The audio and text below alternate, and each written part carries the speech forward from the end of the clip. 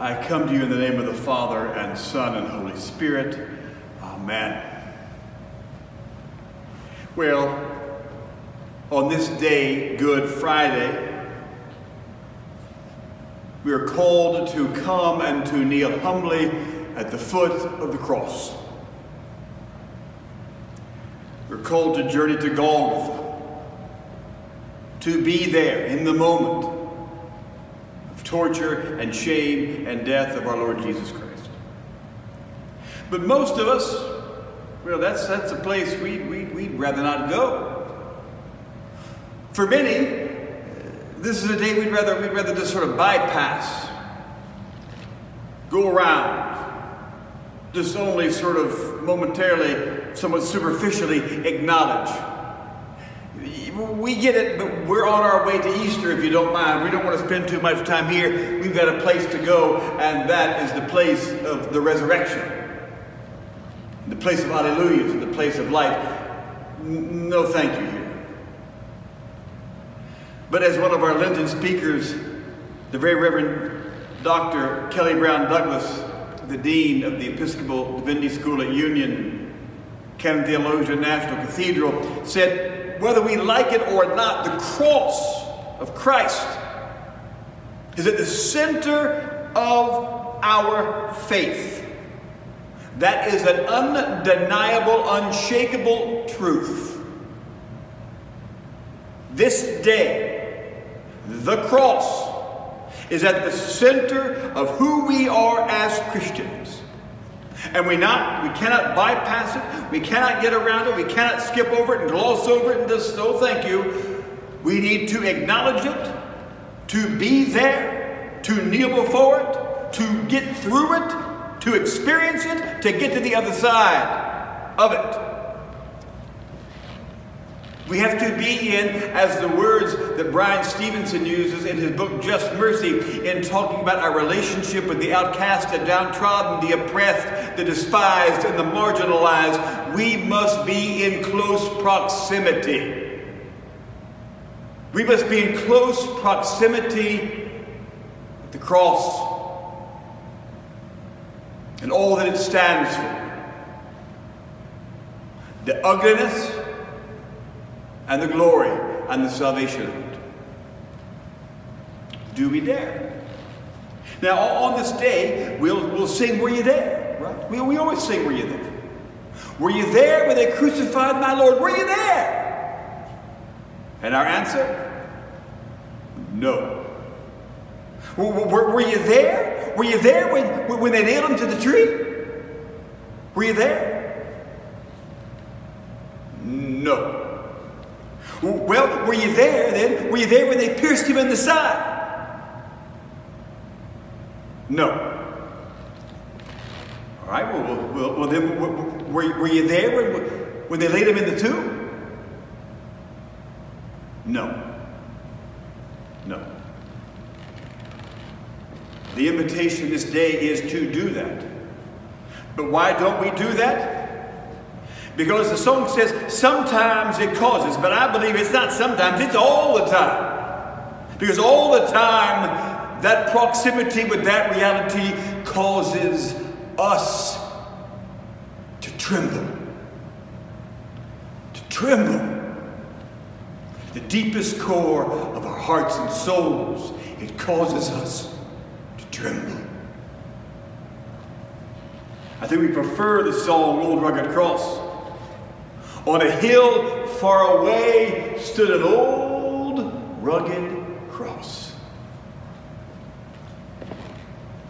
That symbol of torture and shame. And there, oh, the fairest one, the dearest one, our Lord Jesus Christ. He was slain for all us lost sinners.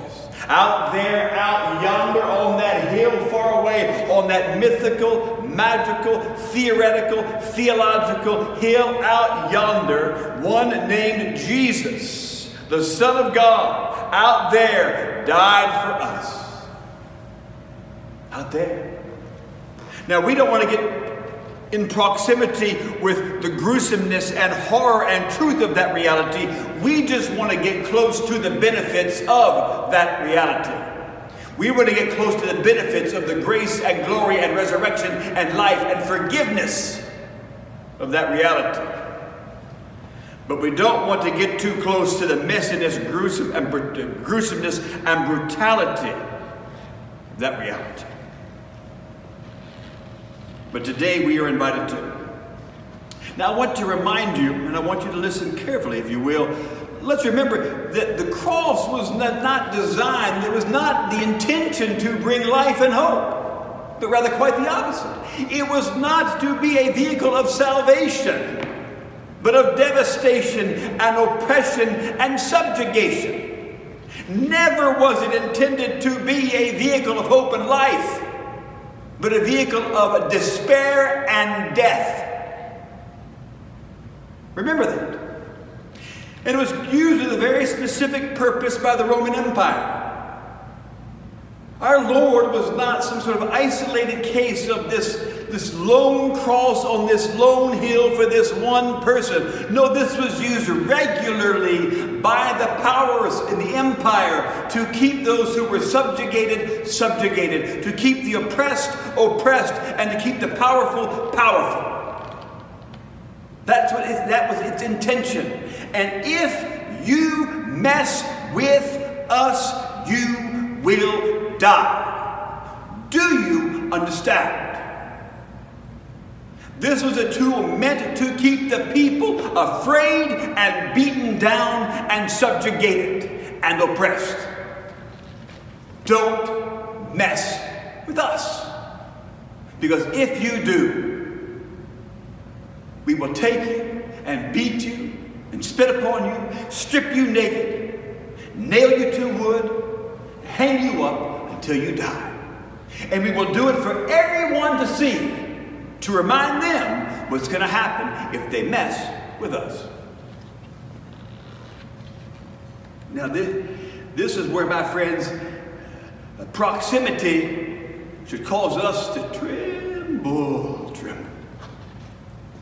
Because that story,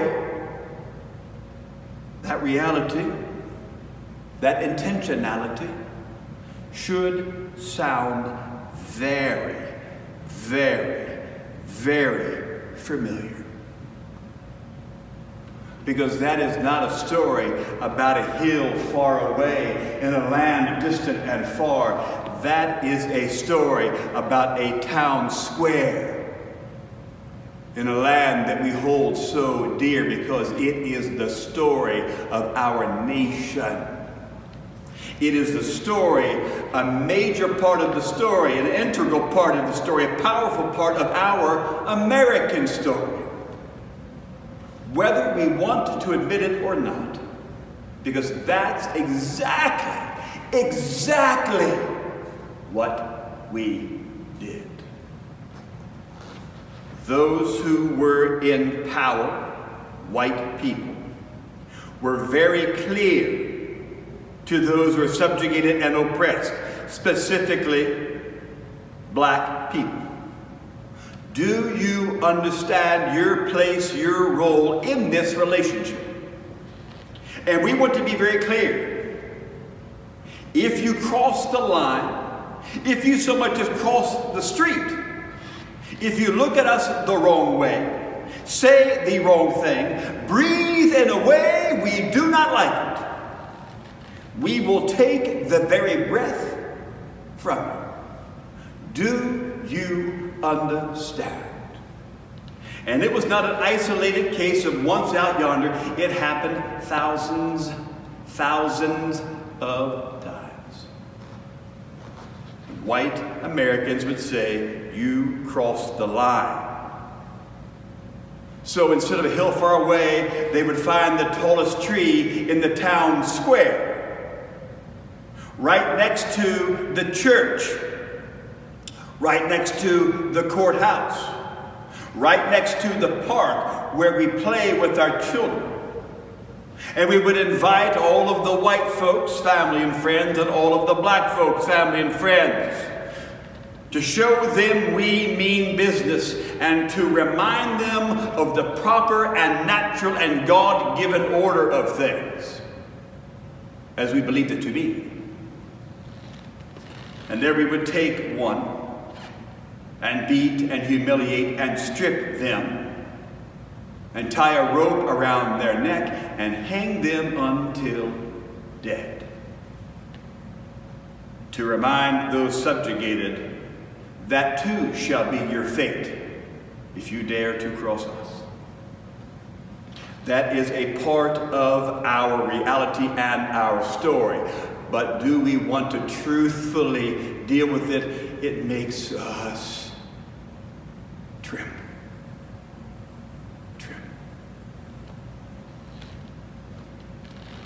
But dear friends, isn't it ironic? Isn't it ironic, as James Cone says so powerfully and beautifully in his book, The Cross and the Lynching Tree? The cross and the lynching tree. Isn't it amazing that this which was designed to be a tool of torture and shame and subjugation and oppression, isn't it amazing that this is the very vehicle in which and through which our Lord God in Jesus Christ brings us salvation? Isn't it amazing that in and through this our Lord Jesus Christ brings us life and hope, when what was designed to bring, it was designed to bring despair and death. The paradox of our faith, that in and through this very means, our Lord, our God brings life. Both to those who were subjugated and oppressed, those who were strung up on the rope, and those who were hung on the cross. To bring life and hope to them, and believe it or not, dear friends, salvation for the oppressors as well. If you dare to kneel in proximity at the foot of the cross with the truth of its reality. I believe, this is just my opinion, friends, that for many of us that cross is a distant reality, that old rugged cross on a hill far away. But I believe truthfully that for our African Americans, our black sisters and brothers in this country, that is not a distant reality, but an all too close and intimate proximity. Because they have seen their mama and their daddy, their grandpa, their grandma, their husband, their wife, their brother, their sister, their son, or their daughter hanging from the lynching tree. They were there. They tied the rope and hung them. They were there when they beat them in the side. They were there when they stripped them bare. And they were there when they were laid in the tomb. And when you see your own mama and daddy and brother and sister and daughter and son and friend and beloved one on the cross, on the lynching tree, boy, that gets real quick. And so too the powerful message of hope and life that the resurrection brings.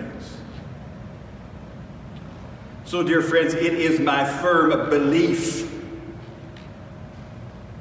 that we take a powerful step toward reconciliation and healing if we are willing to go to the cross with our black sisters and brothers, with all of the truth of the cross and the truth of the lynching tree.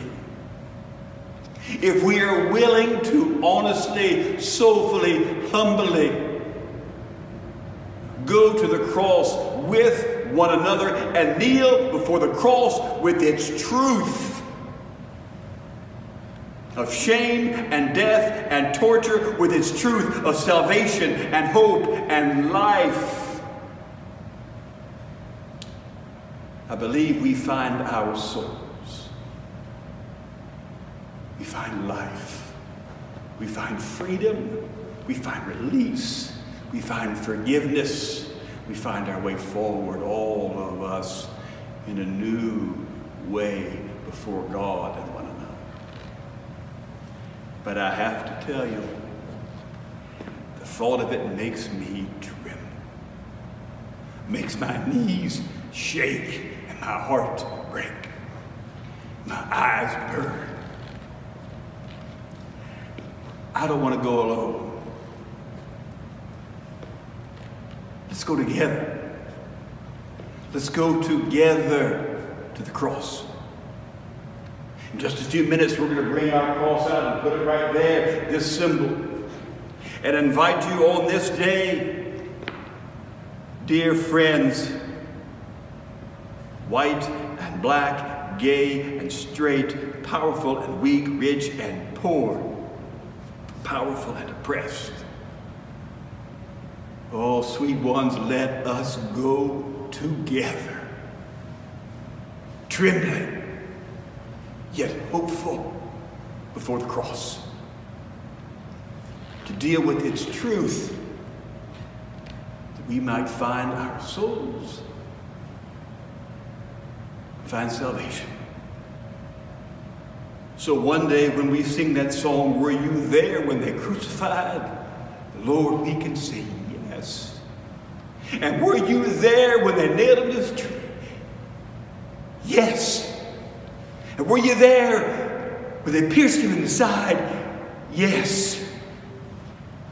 Were you there when they laid him in the tomb? Yes. Yes.